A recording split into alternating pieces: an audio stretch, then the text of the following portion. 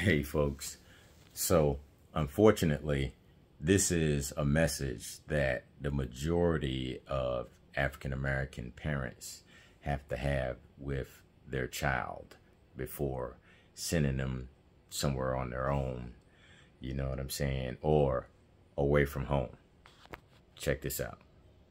You everything you need to know, so let's just run through a couple things real fast. Number one, I need you to treat women with respect always. Even if you think you're right, be respectful. Number two, don't mix white and dark liquor. That's how you end up in the back of a police car. Speaking of which, get you a white friend. Black men with white friends are 38% less likely to be shot by the police. Are you listening? You just gonna stare at me. You just gonna stare. That's what you're gonna do? I'm gonna put this on video for you, and when you're old enough, you come back and watch it. Deal? All right, deal. Thank you, Frederick Douglass.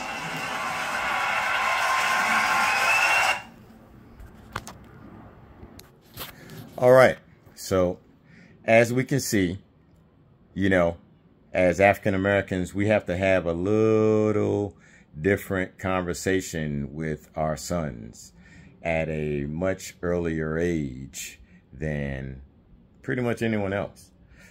You know, we got to keep it real with them to let them know, if you want to survive in this place, there are certain rules of engagement that you must learn and adhere to at all times.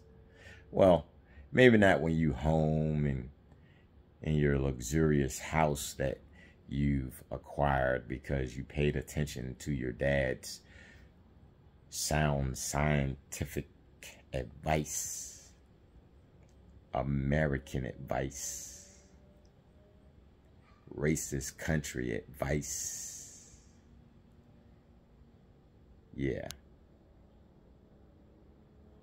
But hey, it's much better than the alternative, not having that conversation with him and him ending up in the back of a police car several times.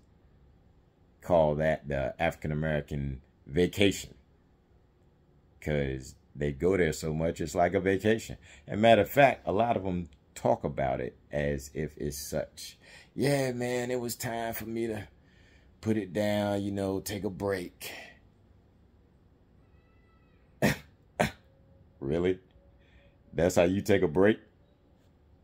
I'm good. You can miss me with that. I don't want that kind of break. Nah, not at all. I'm straight if that's the kind of break I have to take.